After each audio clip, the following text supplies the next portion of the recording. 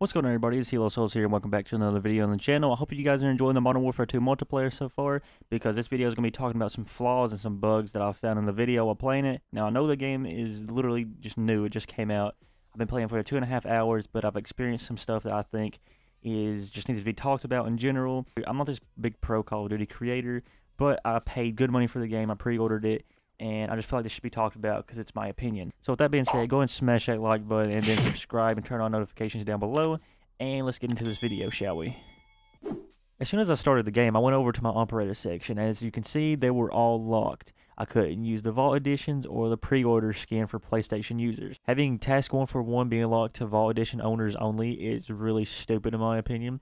That's a bad call by whoever is in development over this, whether that be Infinity Ward's decision or Activision's decision. I don't know. But that is really ridiculous. I mean, it's pretty much a $30 skin pack or a $40 skin pack if you really think about it, which is really ridiculous, honestly. Maybe if it would have been like something like, unlock all of the operators before you can unlock Task 141. Like, these are the main people. These literally are like the peeps to go for it. I don't understand. I mean, hope for sure they're going to probably come out with skins in the shop and you'll unlock them there, but not being able to unlock them as a base, that's on their fault. I restarted the app multiple times. I even restarted my console, and it just didn't give me my skin. And I don't know if it's coincidental or not, but when my game crashed, like crashed on PlayStation or whatnot, my skins were there fine. I don't know if it was just time frame, but like I said, I restarted the app multiple times. Maybe a fix around this is somehow to crash your game and see if that works. If it doesn't, I don't know, but hopefully everybody gets their skins, because that's, like I said, it's a $40 skin. Two more bugs or issues that I found out as well, and this involves the PlayStation players, because I'm a PS5 player myself and my friend was on the PS4 at the time. Basically, the PS4 is like watered down. Of course, you can expect that for a game to be like more optimized on next gen. But if you're planning to get this game on PS4, just do note there will be more bugs and glitches, because my friend was legit stuck in the loading screen or lobby forever while I was already loaded into a match and playing. Now I know like the PS5 loads faster, but he was literally stuck. It was bugged. His game would freeze a lot more. It would be a little bit more laggy at sometimes. It could be internet issues, but I'm just saying it out there to anybody who has it on PS4. The game is a little less optimized than it is on new gen. I'm sure that's probably for the same as Xbox One players as well, excuse me. And the next bug we encountered, I have it on my stream. I don't have a screenshot at the moment, but basically we couldn't invite each other after playing for a bit. It would say something your account is not able to invite because of privacy settings, being a child's account, even though we were literally playing together just fine. This seems to be just an unavoidable bug that goes away on its own. And the only workaround this, if it doesn't go away, is to have another friend that's on a different console, whether that be Xbox or PC, invite both of you all, or both the PlayStation players, to join them, and you can just play off of that, let your friend host it or whatnot. That seems to be the only workaround at the moment. I don't know how long this glitch is going to be there or bug. Until then, let your crossplay friend be the host, hosting your guys' games. Now, this bug is on the PS4 and 5 version. It happened to me and him pretty much at the same time. So, yeah. Now we're going to talk about the camos here. We have 4 Mastery camos this year. Gold and Platinum returning, of course. And then Polymatic, which I'm assuming is like the Damascus from Modern Warfare 2019. And a newer one, which it may be Obsidian. I'm not too sure. It's called Orion. I don't know how that's going to work. If it's going to work like Obsidian worked, or like, I don't know. That's probably the new Obsidian, so watch out for Orion. We have a lot of other camos as well. The camos seem like a bit tedious in a way. They look tedious, but in a way they seem easier. Like, there's a lot of them.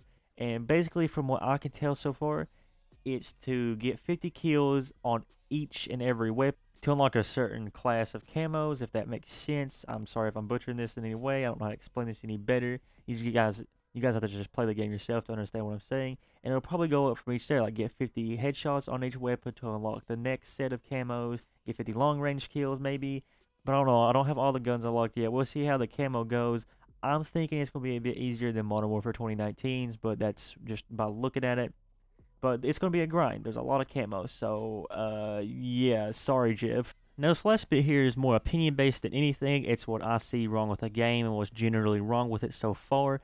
Remember, I'm not going to give my full review on the game because it's literally been out Like I said, not even 2-3 hours. I'm gonna give it more time to play and just see if I can adjust to it. But one of the things I really dislike is the time to kill. It reminds me a lot of Vanguard's time to kill. For a slow-paced tactical game like this, I feel like the TTK should be brought down just a little bit, not just fucking ADSing the whole game just to get a single kill. Shotgun and AR at close range, a shotgun should outbeat a fucking AR. It doesn't matter how many, if you shoot before me. If I pull off a shotgun and you shoot me like once or twice with an AR, you should be dead. It doesn't matter. You should be dead, right? That's just what I think about it. Even at long range too, an AR will kill you in 2 to 3 bullets on normal mode, or an SMG. I just feel like they need to nerf some stuff, tweak some stuff. But like I said, it's literally launch day for Call of Duty. The next thing, I said it since the beta. I really want them to fix the fucking spawns. Now this has been pissing me off because I don't want to see this game turning up like Vanguard being shitty. It's just the spawns are terrible, man. On like, you know, if it's on domination or hardpoint where you can like force a player or a team to spawn in one location by not capturing the flag or whatnot, I get that because that's in the past CODs.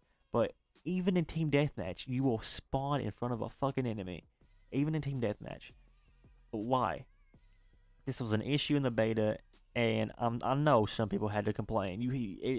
It's unbearable. If I play team deathmatch, I'm expecting a side A and a side B, and the ability to spawn flip, not be out in the middle of a fucking map and spawn in front of an enemy who literally just turned his head around the corner. Like, that's the main problem with this game, in my opinion. I can get used to the time to kill. It's just going to take me a bit because, you know, it's a newer COD, getting used to all the new mechanics and stuff. But the spawns are awful.